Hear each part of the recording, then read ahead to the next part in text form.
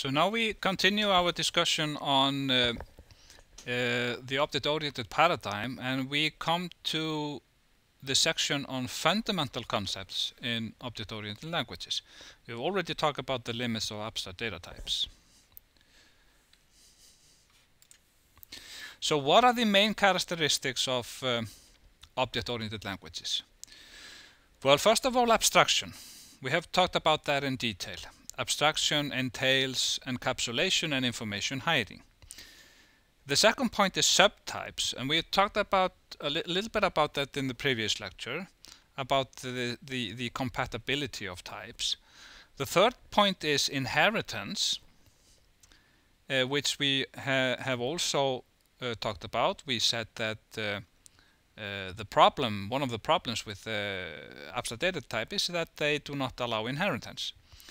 And the fourth point, which was also a problem with abstract data type, is dynamic binding. Dynamic method selection. Selecting the method to be executed dynamically versus selecting it statically. And here there are 4 items mentioned: abstraction, subtypes, inheritance, dynamic binding. If you look up the main characteristics of object-oriented languages on the net, you often find 3 items mentioned: abstraction, inheritance, and dynamic binding. So it's often the case that subtypes are not mentioned explicitly, and that's not really a surprise, because subtypes and inheritance, even though being totally different concepts, they are often achieved by using a single mechanism in object-oriented languages, meaning the concept of subclass. So, talking about subclass or class, what is a class? Well, the class is really the abstraction mechanism that is used in object-oriented languages. The class encapsulates the data and operations on it. Also the class provides an interface to the outside world. By looking at the class, the client can see what is the interface. How is the client supposed to use that particular class? And one can also say that the class is a model for a set of objects, because objects are created by using a certain class. Every object belongs to at least one class. So we could also say that a class defines constituent members, which enables its instances to have a state and behavior. So there might be some instance variables or member variables in the class, and those variables can be used to give the instances of the class a particular state or a behavior. And here we have an example class. We have this class counter that we implemented as an abstract data type earlier, and this is in our pseudo language. The counter is represented as an int. It is private, meaning it's not accessible to the outside world. And then we have 3 functions as we had earlier. We have the reset function, we have the get function, and we have the increment function. And they are all public, meaning that they are accessible to the outside world. A client could call these functions to manipulate the underlying data.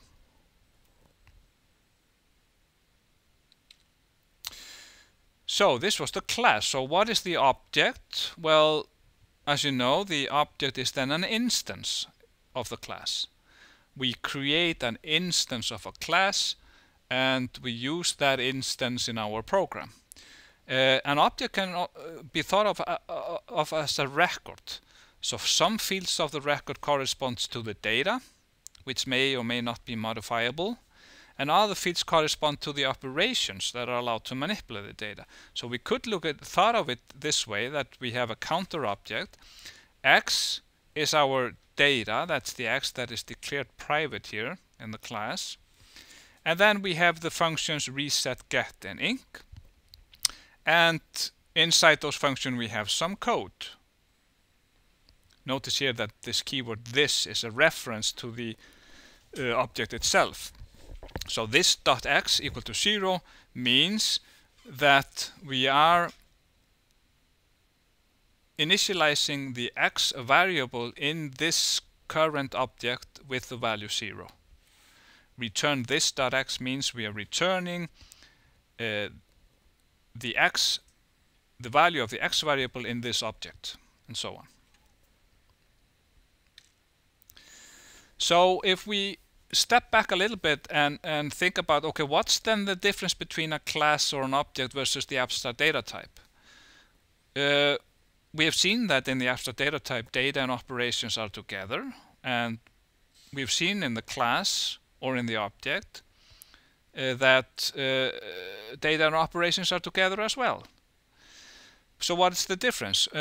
Well, when we declare a variable of an abstract data type, that variable represents only the data which can be manipulated using the operations. So for example, if you recall from our counter example, in the abstract data type counter example, we declared a counter as counter C and then incremented it by calling a function with the counter variable as a parameter. So the variable itself only represents the data, not the operations, because we call the operations by sending the variable or the value as a parameter. In contrast, each object, which is an instance of a class, is a container which, well, at least conceptually, encapsulates both data and operations. So there is a slight difference there. So continuing with the fundamental concepts of object-oriented programming, we have methods. We have talked about class. We have talked about objects, and we have methods. We have messages, and we have instance variables. So what are those? Well, the operations that are applied to objects are called methods. These are member functions. They're often called member functions as well.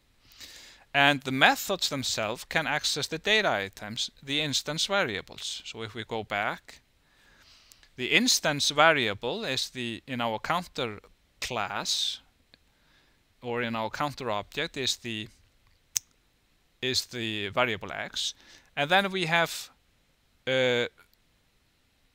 member functions reset, get, and inc, and they're in the object-oriented terminology they're called methods, and the methods can access the data items. For example, the method get can access the instance variable here, x. How do we execute a method? Well, we send a message. So in the object-oriented world, the terminology that is used to execute a method is to send a message to an object. And the object that is receiving the message is also an implicit parameter to the invoked method. So that's how it would be implemented. So if we have a method that we are sending to an object O, we might send some parameters with it. In our example, for example, for the counter, we might send the increment message to the O object, where we are assuming that O is already of type counter. Then we can look at that way that an implicit parameter to this increment function is the object itself. But remember this difference between objects and abstract data types, that conceptually the object really is a container for both the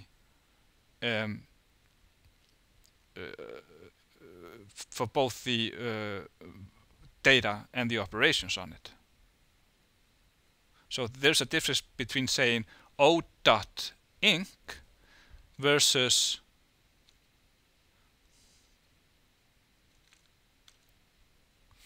inc, calling the function inc with C as an explicit parameter. Here we can think of it that O is an implicit parameter to the function.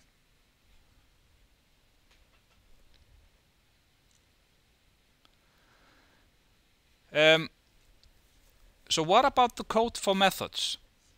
Well, it's kind of, well, should be kind of obvious that the code for methods is stored only one time in its class, even though we conceptually look at it this way, that in the object itself we have the instance variable x and then the associated member functions. Of course, we would not implement it in such a way that storing the code inside each object, because then we would be storing, duplicating basically the code for all the objects of this class counter. So the code for the methods is stored only one time in its class. It's not stored in the objects. So when an object needs to execute a specific method, this code is looked up in the class of which the object is an instance. But the method code must correctly access the instance variables, which are different for every object, and therefore not at all stored in the class, but inside the instance. So there is this difference between the member variables being stored in the instance, whereas the code being stored as part of the class. So as we said earlier, the object itself, which is often referred to as this, like in C++, or self, like in Smalltalk, is an implicit parameter to the method being invoked. So we could actually write our void function, our increment function that we wrote in this way, x is equal to x plus 1. We could write it, for example, in C++ like this. This.x is equal to this.x plus 1, because this is a pointer to the current object.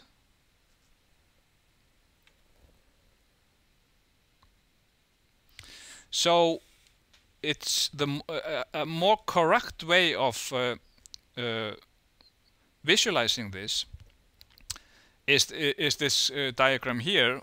If these boxes at the bottom represent two objects of type counter, then x is the instance variable in the first object, and the second object has another instance variable called x, and of course these two instance variables are different. But the code, when we execute the increment function for the object on the left, there's a pointer to the code inside the class itself. And the second object has also a pointer to the increment function, but of course that's pointing to the same place. And then when the function executes, the increment function executes its body, it has a reference to the object in question. So this.x refers to either the object on the left-hand side or the object on the right-hand side. And how does it know? It's because the increment function gets the this pointer as a parameter.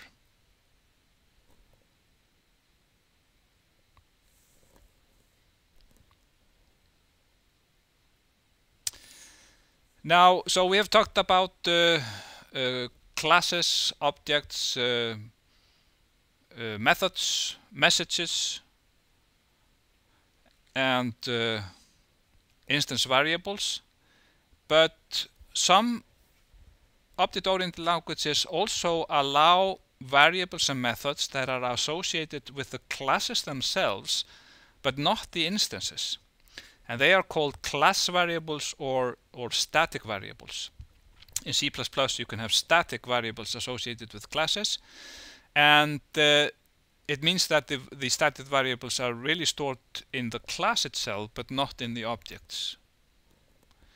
And one can also have static methods, but they cannot refer to the this pointer in the body because they don't have any current object. They are associated with the class, but they are not associated with the objects themselves.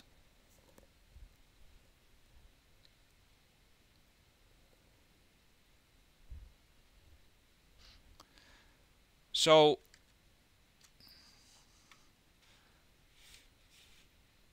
if we just look at an example here,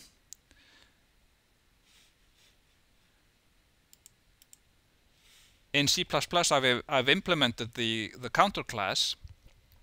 So on the public side, I have a constructor called counter. I have the reset function, which resets the value. I have the get function, which gets the value. I have the increment function, which increments the value.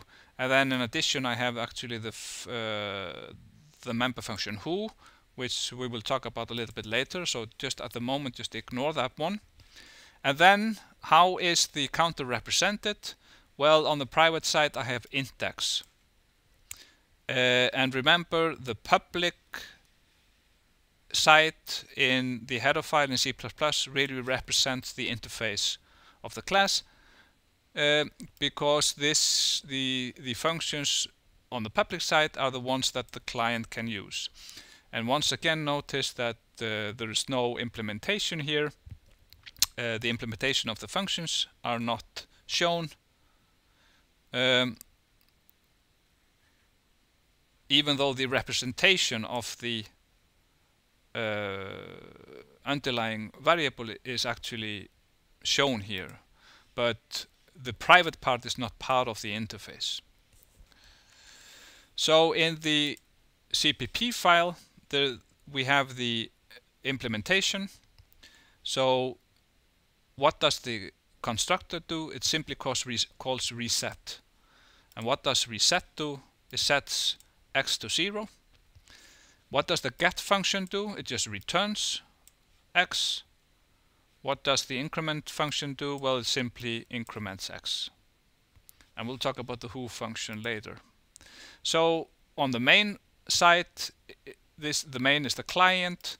The client declares a variable of type counter, and then it calls increment. And now we can see the difference since between the implementation between the way we call the increment function now, because the C variable is of type counter, which is a class now. We can call the function increment without supplying the C type as a formal parameter, as we did earlier in our example for the abstract data type.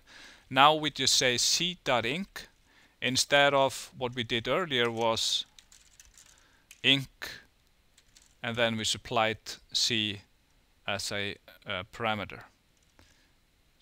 So this is the object-oriented way of doing it. So we call increment twice, and then we write out what value the counter has, and we call the get function c.get. Then we reset the counter, and we call the get function again to see what value it has after that. So let's just build this and run. So the counter has value 2, and then we reset it and write it out again, and we get the counter has value 0.